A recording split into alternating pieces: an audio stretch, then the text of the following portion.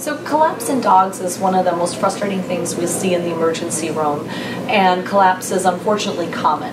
When we think about collapse, usually the reasons that can be something that's affecting one of the major body systems, so the heart, brain, or lungs, and so that there's not enough blood flow to an organ, typically to the brain. They feel weak with that.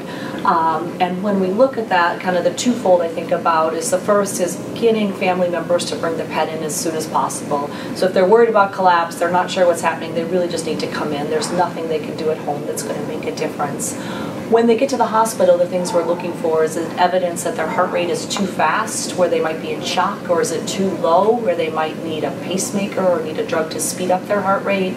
Could they have gotten into a poison? That's thankfully quite rare, but it could be happening.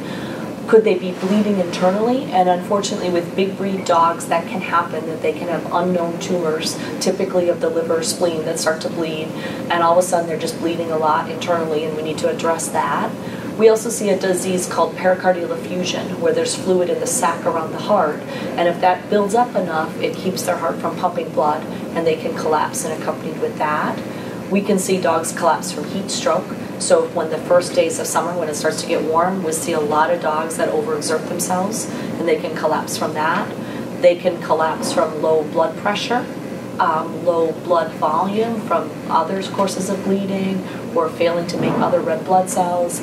Sometimes they can collapse from electrolyte disturbances or low blood sugar.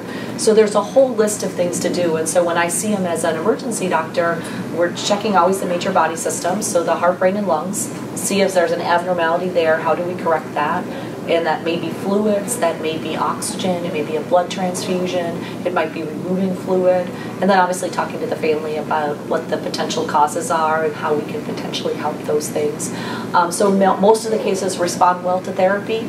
We just have to figure out what we're dealing with and what maybe the long-term prognosis might be a little different.